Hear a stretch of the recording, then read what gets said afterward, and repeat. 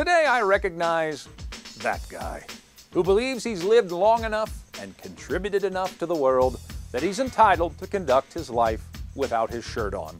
You know, that guy who is no longer going to let society dictate that just because his chest now sags like warm pizza dough, that he shouldn't be able to take off his shirt in public. After all, it's just church. That guy is so quick to skin his shirt he's like a college freshman just arriving in Cabo for spring break. Only not at all. Of course, that guy's never going to be featured in Grandpa's Gone Wild videos, nor does he want to be. Oh yes, let me be perfectly clear about something, lest you judge that guy recklessly. That guy's not topless on the patio because he thinks people want to see him topless, or that he wants people to see him topless. That's what rednecks and Havasu are for.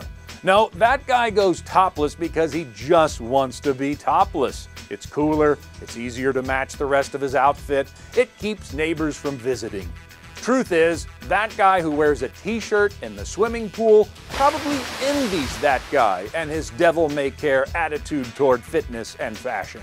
That guy doesn't care what others think. He's not trying to be a role model. He doesn't think he's sexy. That guy just wants to do yard work without a tag scratching his neck. And by gum, he's lived long enough that he's earned that right. So there he is, in the front yard, seated atop his mower, hairless legs sticking out from his jean shorts, dress socks tucked into Velcro shoes, a straw hat, and he's gloriously topless, both his cares and his silvery mane of unruly chest hair blowing in the wind for all the neighbors to see.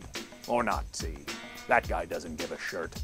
Now, right now, that guy is preparing for his granddaughter's wedding, and he's asking his wife if it's totally necessary to wear the damn scratchy shirt beneath his coat and tie. That guy's wife doesn't respond. She tuned him out years ago, even when he was wearing shirts. So that guy grumbles, well, I'd rather be that guy than worried what other people are or aren't wearing, man. Well, first of all, that guy, this segment isn't called Worried What Other People Are or Aren't Wearing, Man. It's called That Guy. Secondly, you should know that at every neighborhood watch meeting, your neighbors discuss behind your back what can be done about topless that guy who is driving down everyone's property values. Sorry, thought you should know. If what I've said today has offended you in any way, well, there's probably a good reason for it. You're that guy.